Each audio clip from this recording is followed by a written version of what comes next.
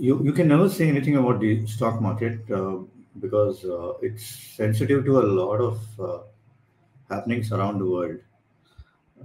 But what I can say as far as the U.S. elections are concerned, that if Donald Trump becomes the president of the United States, there will be higher tariff barriers for India.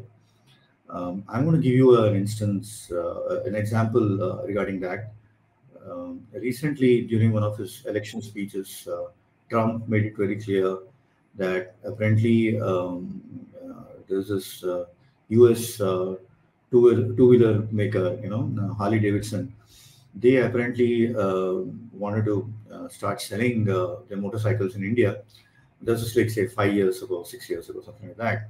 And then what happened was that the Indian government said that they imposed a very high tariff on these motorcycles, and they also said that we will lower the tariff completely if you go ahead and set up a manufacturing plant.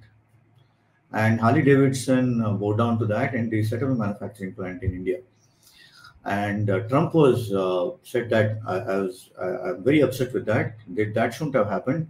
And in case this continues to happen, and if I become the president of the United States, I'm going to impose a heavier tariff on Indian imports.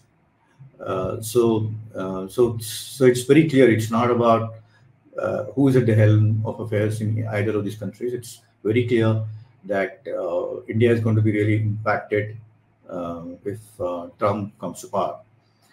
And he has always talked about how Indian trade practices, and he has coined a phrase for that, a word for that, saying that they are abuser in terms of tariffs, suggesting that he may push for more favorable terms for US exports while challenging Indian pricing strategies.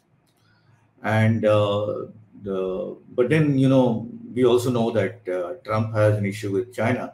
So in that way, India could actually benefit to a certain extent.